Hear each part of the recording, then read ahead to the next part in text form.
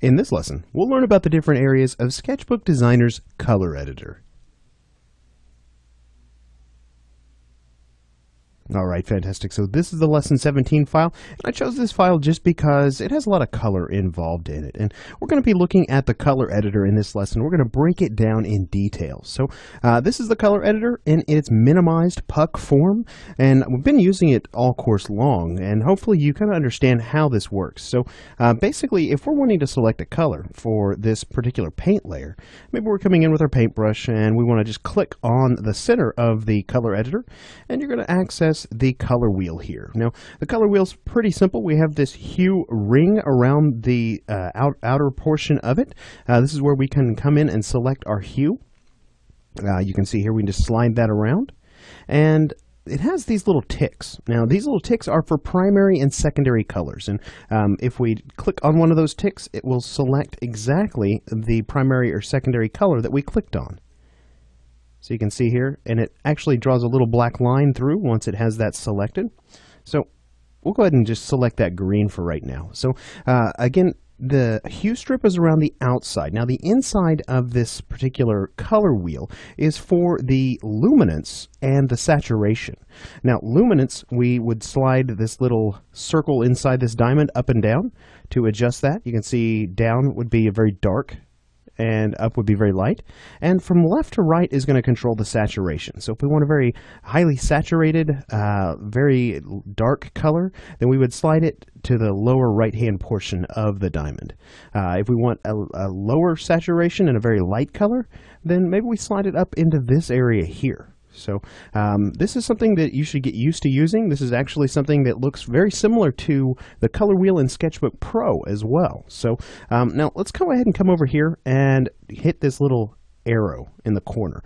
And that's going to expand our color editor out. We're going to have a lot more options here. So the very first option at the top is our eyedropper.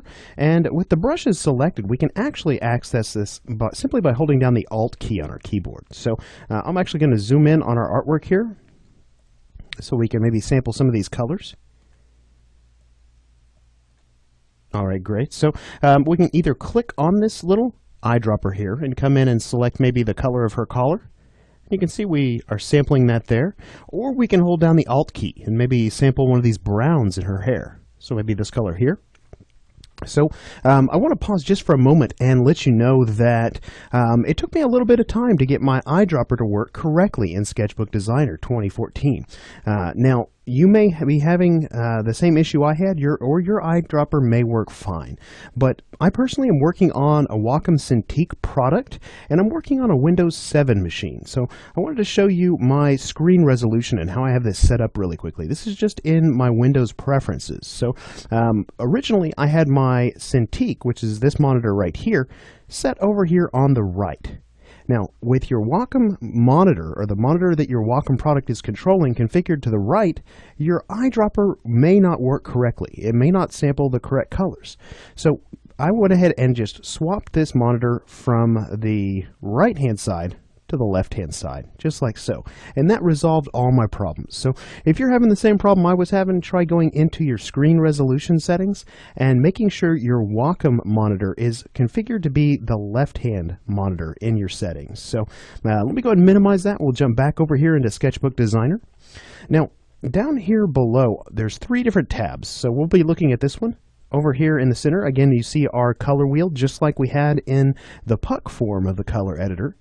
Over on the left, we have our little grayscale color chips, and over on the right we have the luminance values for the currently selected color. So you can see the right hand side does indeed change. Now, down below, you can see we have the designated color space, and right now mine is set to HSL, which stands for hue, saturation, and lightness. And if we would rather, we can actually adjust our color based on these sliders down here. And you can see here how that changes our color wheel up above.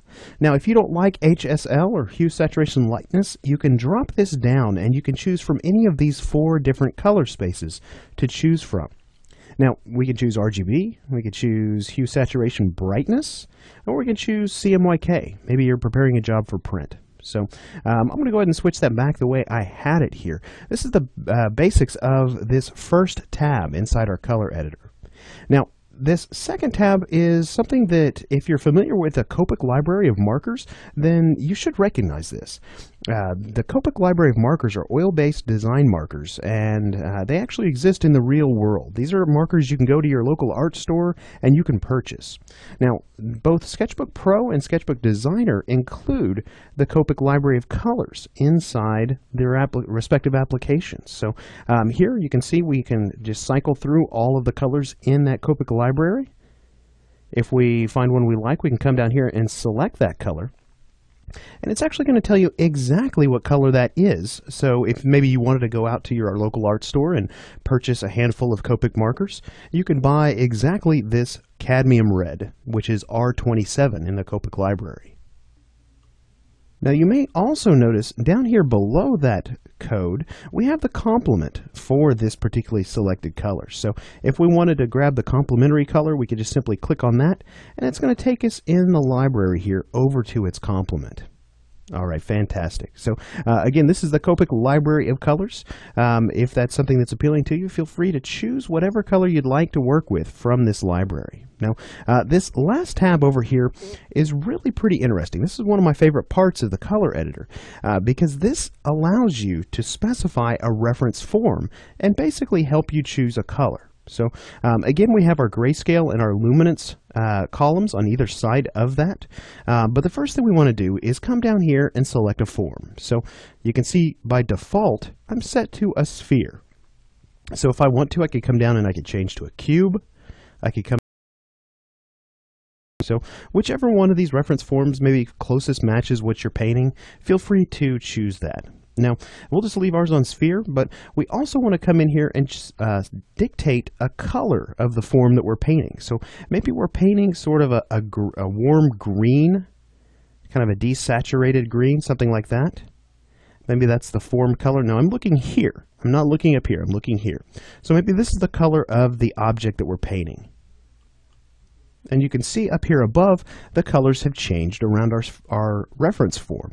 Now, we also need to dictate sort of what that material looks like in terms of reflectivity. So we want to come in here and adjust that reflectivity. So if we're painting something that's very, very shiny, like maybe freshly polished paint, maybe we ramp up that reflectivity here. Fabric, maybe we want to really turn that way down so that we're getting something like this. So you go in here and dictate your reflectivity, and you can also come in here and customize the lighting that maybe you're painting in your scene. So maybe in your scene you have a majority of lighting coming from the top, sort of like that, but you also have a light source on the left.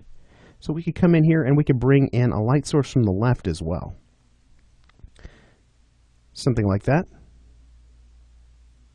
All right, great.